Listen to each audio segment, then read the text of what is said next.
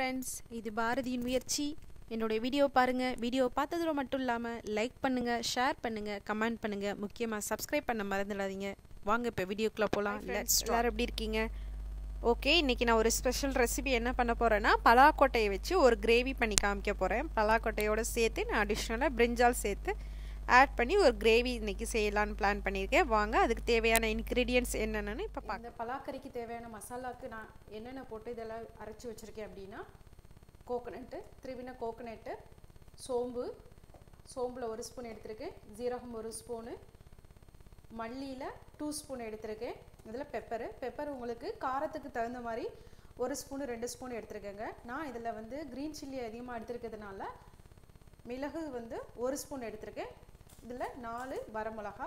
இது வந்து நம்ம மஞ்சள் தூள் வந்து நம்ம இதில் ஆட் பண்ணிக்கணும். ஓகேங்களா? இதை நம்ம இப்போ எப்படி பண்ணணும்னா, ஒரு எம்டி பேனில் போட்டு ஆயில் இல்லாமல் நம்ம ஃப்ரை பண்ணி வச்சுக்குவோம். இந்த மாதிரி ஒரு பேன் வச்சு நம்ம ஃபஸ்ட்டு இதை ஃப்ரை பண்ணி வச்சுக்குவோம்.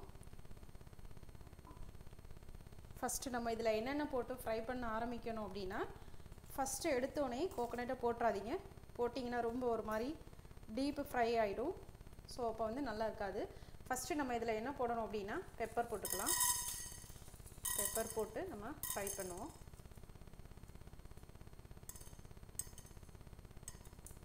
எல்லாமே இந்த ரா ஸ்மெல் போகிற அளவுக்கு நம்ம ஃப்ரை பண்ணால் போதும். ஆயில் போட தேவையில்லை. நல்லா ஃப்ரை பண்ணோன்னே அடுத்து மல்லி, கொரியாண்டர் போட்டுடலாம். நம்ம இந்த மசாலா தான் இந்த பலாக்கொட்டையோட டேஸ்ட்டுக்கு வந்து இன்னும் நல்லாயிருக்கும். நம்ம நார்மலாக வீட்டில் யூஸ் பண்ணுற மசாலாவுக்கும் இந்த மாதிரி நம்ம ரெடி பண்ணி இந்த கறி செஞ்சு பார்த்தா உங்களுக்கு டேஸ்ட்டு கண்டிப்பாக டிஃப்ரெண்ட் இருக்கும். அதுக்கப்புறம் இந்த வரமிளகாய் போட்டு இதில் கிண்டிடுங்க. ரொம்ப கருக விட்டுறக்கூடாது. பாருங்கள், சூடானோன்னே இந்த மல்லி உங்களுக்கு வெடிக்க ஆரம்பிச்சிரும். பார்த்தீங்கன்னாவே உங்களுக்கு தெரியும், பெருசாகிடுச்சிங்க. பார்த்துங்க. இப்போது சோம்பு சீரகம் ஒரே டைமில் போட்டுடலாம். ஏன்னா சோம்பு சீரகத்தை நம்ம லாஸ்ட்டில் தான் போடணும், இல்லைன்னா ரொம்ப கருகிடும் சட்டியோட சூடுனால. பாருங்கள், நல்லா பொரிஞ்சு வர சவுண்டு உங்களுக்கு கேட்கும். இப்போ லாஸ்ட்டாக நம்ம இதோட கோகோனட்டு தூள் போட்டுடலாம். நம்ம கோகோனட் போட்ட உடனே கேஸை ஆஃப் பண்ணிவிடுங்க. ஏன்னா அதில் இருக்கிற சூடே நம்மளுக்கு போதுமானது.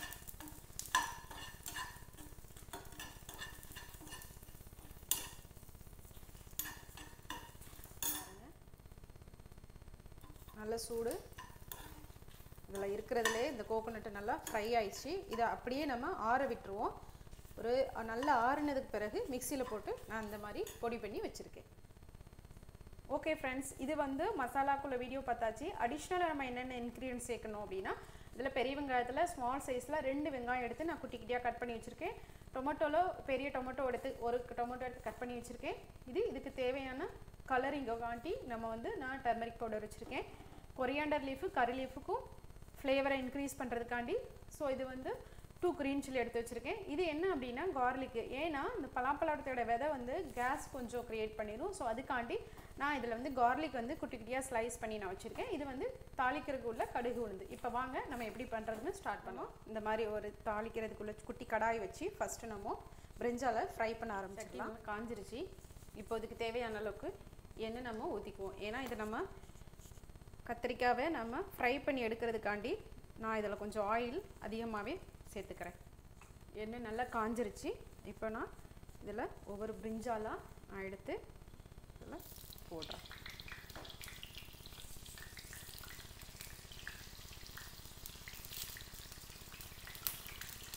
பார்த்து இதில் கொஞ்சம் தண்ணியாக இருக்கிறதுனால தண்ணி தெரிக்கும். கொஞ்சம் கேர்ஃபுல்லாகவே இருந்துக்கோங்க. ரொம்ப ஃப்ரை பண்ணிட வேணாம். கொஞ்சம் செமியாகவே இருந்துச்சுங்கன்னா தான் நம்ம கறி பண்ணும்போது ஆல்ரெடி கறியில் வேற போட்டு நம்ம ஃப்ரை பண்ணுவோம். ஏன்னா இல்லைன்னா நீங்கள் இப்போவுமே நல்லா டீப் ஃப்ரை பண்ணிட்டீங்க அப்படின்னா கிரேவியில் போடும்போது உங்களுக்கு கத்திரிக்காய் கரைஞ்சிடும் எல்லாம். ஸோ இதை வந்து லைட்டாக அதோட ரா ஸ்மெல் போகிற அளவுக்கு நம்ம இதை ஃப்ரை பண்ணாலே போதுமானது. பாருங்கள், இப்போ பாருங்கள், நல்லா கத்திரிக்காய் நல்லா பொரிஞ்சிருக்கு, நல்லா ஃப்ரையாகவும் ஆயிடுச்சு. பாருங்கள், அது கலரோட சேஞ்ச் ஆயிடுச்சு, கலர் கூட. நான் 2 பக்கமும் நல்லா பரட்டி விட்டுட்டு நல்லா நான் ஃப்ரை பண்ணுறேன். இதே மாதிரி உங்களுக்கு நீங்கள் எவ்வளோ எடுத்து வச்சுருக்கீங்களோ எல்லா கத்திரிக்காயையும் போட்டு ஃப்ரை பண்ணிவிடுங்க ஆயிலில். எனக்கு இது போதும். ஏன்னா இதுக்கு மேலே நம்ம வச்சோம் அப்படின்னா ஒரு மாதிரி டீப் ஃப்ரை ஆயிடுச்சுன்னா நல்லா இருக்காது.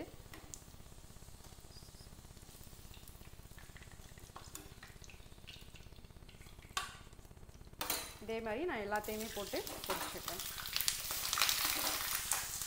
கடாய் சூடாயிடுச்சு. நான் இப்போ எண்ணெய் ஊற்றிக்கிறேன். ஓகே ஃப்ரெண்ட்ஸ், இப்போ வாங்க நம்ம கிரேவி பண்ண ஸ்டார்ட் பண்ணலாம். கடாய் அடுப்பில் வச்சுட்டு எண்ணெய் நல்லா சூடாயிடுச்சுங்க. இப்போ நான் இதுக்கு கடுகு உளுந்து போடுவோம். கடுகு உளுந்து போட்டாச்சு. அடுத்து நறுக்கி வச்சுருக்க க்ரீன் சில்லி, தென் கறி லீஃபு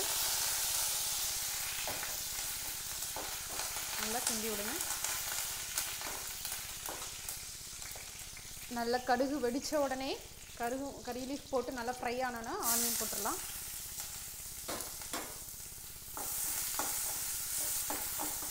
ஆனியன் போட்டது நான் எப்போது சொன்ன மாதிரி ஆனியன் போட்ட உடனே லைட்டாக சால்ட் போட்டுக்கோங்க. ஏன்னா அது சீக்கிரம் கொஞ்சம் ஃப்ரை ஆகணுங்கிறதுக்காண்டி போட்டு இப்படி கிண்டி விடுங்க. கிண்டி விட்டுட்டு நான் அந்த மூடி போட்டு ஜஸ்ட் 1 மினிட் மூடி வைக்கிறேன். அதுக்கப்புறம் அதை ஓப்பன் பண்ணிடலாம். பாருங்கள், ஆனியன் நல்லா ஃப்ரை ஆயிடுச்சு. நான் எதுக்கு ஆயில் இதில் நான் கொஞ்சம் அதிகமாக ஊற்றிருக்கேன் அப்படின்னா, நம்ம இதில் போடுற மசாலா எல்லாம் இந்த ஆயிலில் நல்லா ஃப்ரை ஆனால் தான் நம்மளுக்கு அது டேஸ்ட் இன்னும் கொஞ்சம் கூட்டி கொடுக்கும். அதுக்காக தான். இப்போது இதில் நறுக்கி வச்சுருக்க டொமேட்டோ போட்டுக்கலாம். நல்லா மிக்ஸ் பண்ணி விடுங்க. மிக்ஸ் பண்ணி விட்டுட்டு இப்போ மூடி போட்டு ஒரு 2 மினிட்ஸ் அப்படி மூடி வச்சுடுங்க. வச்சுருக்க கார்லிக் போடுறேன். நல்லா கிண்டி விட்டுருங்க. இப்போ நம்ம இதோட என்ன போடணும் அப்படின்னா, நான் ஆல்ரெடி குக்கரில் போட்டு பாயில் பண்ணி வச்சுருக்க இந்த பலாப்பழம் விதையை இதில் போட்டுற வேண்டியதான். போட்டு நல்லா கிண்டிடுங்க. கிண்டி விட்டுட்டு இதை நீங்கள் அப்படியே சிம்மில் கண்டிப்பாக 5 மினிட்ஸ் வைக்கணும். ஹை ஃப்ளேமில் வைக்காமல் சிம்மில் வச்சுடுங்க. நான் சிம்மில் வச்சுறேன். இப்போ ஃப்ளேமை தண்ணி எதுவும் ஆட் பண்ண வேணாம். அப்படியே சிம்மில் வச்சு இதை மூடி வச்சுடுங்க. 5 மினிட்ஸ்க்கு அப்புறம் நம்ம ஓப்பன் பண்ணி பார்க்கலாம். பாருங்கள், நல்லா ஸ்டீம் ஆயிடுச்சு. இதை நான் ஓப்பன் பண்ணுறேன். 5 மினிட்ஸ் ஆயிடுச்சுங்க. இப்போது ஓப்பன் பண்ணிவிட்டு பாருங்கள், நான் சிம்மில் வைக்கும்போதே நம்மளுக்கு அடிப்பிடிக்கிற மாதிரி ஆயிடுது. நல்லா கிண்டி விட்டுருங்க. கிண்டி விட்டதுக்கு பிறகு இப்போ நான் இதோட நம்ம என்ன ஆட் பண்ணணுன்னா, ஆல்ரெடி நம்ம ஃப்ரை பண்ணி வச்சுருக்க பிரிஞ்சாலை இதில் ஆட் பண்ணிட வேண்டியதான். நான் இதில் ஃப்ரை பண்ணி வச்சுருக்க பிரிஞ்சால் போடுறேன். பிரிஞ்சால் போட்டு நல்லா மிக்ஸ் பண்ணிடுங்க.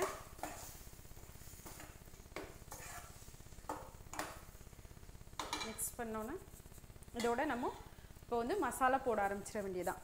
ஏன் நான் இதை மூடி வைக்கலை, பிரிஞ்சால் போட்டேன்னா ஆல்ரெடி நம்ம ஃப்ரை பண்ணி வச்சுருக்கிறதுனால நல்லா கத்திரிக்காய் நல்லா ஃப்ரை ஆயிடுச்சு. ஸோ அதை நம்ம க்ளோஸ் பண்ணி வைக்கணும்னு அவசியம் இல்லை. இப்போ நம்ம மசாலா போடணும். இங்கே பாருங்கள், 1/2 ஸ்பூனு டர்மரிக்கு, அதுக்கப்புறம் இதுதான் இதோட மெயின் மசாலா. இதில் நான் என்னென்ன போட்டிருக்கேன்னு உங்களுக்கே நான் ஏற்கனவே சொல்லிட்டேன். ஸோ இந்த மசாலா போட்டு இதில் நம்ம மிக்ஸ் பண்ணிடலாம். இந்த மாதிரி நல்லா மிக்ஸ் பண்ணிவிடுங்க. அதுக்காக தான் நான் ஆயில் அதிகமாக ஊற்றுறது. ஏன்னா நம்ம இந்த மசாலாலாம் இந்த ஆயிலில் ஃப்ரை ஆகும்போது தான் அதோட ஃப்ளேவரும் நல்லாயிருக்கும், டேஸ்ட்டும் நம்மளுக்கு வந்து இன்க்ரீஸாக இருக்கும். ஓகேங்களா? இதை நம்ம அப்படியே வச்சு தண்ணி எதுவுமே ஆட் பண்ண வேணாம் இப்போதைக்கு. இதை அப்படியே சிம்மில் வச்சு இது ஒரு 5 மினிட்ஸ் அப்படியே மூடி வச்சிடணும். சால்ட்டு பார்த்துக்கணும், தேவையான அளவுக்கு நான் சால்ட்டு போடுறேன். போட்டுட்டு ஜஸ்ட் ஒரு கிண்டு போட்டுட்டு இதோட நம்ம ஆல்ரெடி நறுக்கி வச்சுருக்க மல்லித்தலையும் இதில் போடுறேன். கொரியண்டர் லீஃப் போட்டுட்டு அப்படியே ஹை ஃப்ளேமில் வச்சு 10 மினிட்ஸ்க்கு அப்படியே மூடி வச்சு. மினிட்ஸ் ஆயிடுச்சுங்க. நான் இப்போ ஓப்பன் பண்ணி பார்க்குறேன். பாருங்கள், நல்லா மசாலாலாம் நல்லா அந்த ஆயிலே ஃப்ரை ஆயிடுச்சு. பாருங்கள், நல்லமா அந்த மசாலாவோட ஃப்ளேவர் வர ஆரம்பிச்சிருச்சு. இப்போ இந்த டைமில் நம்ம இதில் என்ன ஆட் பண்ணணும்னா தேவையான அளவுக்கு வாட்டர் வந்து நம்ம ஆட் பண்ணிக்கலாம். நான் இது கொஞ்சம் எனக்கு கிரேவியாக அதிகமாக வரணுங்கிறதுக்காண்டி நான் எக்ஸ்ட்ரா கொஞ்சம் தண்ணி ஊற்றிக்கிறேன். மினிமம் 1 கப் இருந்தாலே போதுமானது. போட்டு இப்போ நல்லா நீங்கள் ஃப்ளேமை நல்லா ஹையில் வச்சுக்கோங்க. 10 மினிட்ஸ் ஆயிடுச்சு. நான் அதை ஓப்பன் பண்ணுறேன். பாருங்கள் என்ன அழகாக தெரியுதுன்னு பார்க்கவே டெம்ட் ஆகிடும். ஆக்சுவலாக இதோட ஸ்பெஷல் என்னன்னா இந்த மசாலா தான். நல்லா கிரேவி ஆயிடுச்சு. ஸோ நம்ம இதை சாதத்துக்கும் அப்படியே வச்சு சாப்பிட்லாம். பட் நம்ம சப்பாத்தி, தோசை இந்த மாதிரி உள்ளதுக்கு ரொம்ப சூப்பரான ஒரு சைட் டிஷ்ஷு. ஓகேங்க, இது முடிஞ்சிருச்சு. நான் இதை அப்போ ஆஃப் பண்ண போகிறேன். இப்போ நான் தனியாக உங்களுக்கு காமிக்கிறதுக்காண்டி ஒரு பவுலில் எடுத்து வச்சுருக்கேன். நீங்களும் செஞ்சு பாருங்கள். செஞ்சு பார்த்துட்டு என்னோடய சேனலுக்கு கண்டிப்பாக நீங்கள் கமெண்ட் பண்ணுங்கள். புதுசாக பார்க்குறவங்களா இருந்தால் சப்ஸ்கிரைப் பண்ணுறதோட மட்டும் இல்லாமல் பக்கத்தில் உள்ள பெல் பட்டனை ப்ரெஸ் பண்ணிடுங்க. Thank you so much friends. Next வீடியோவில் நம்ம பார்க்கலாம்.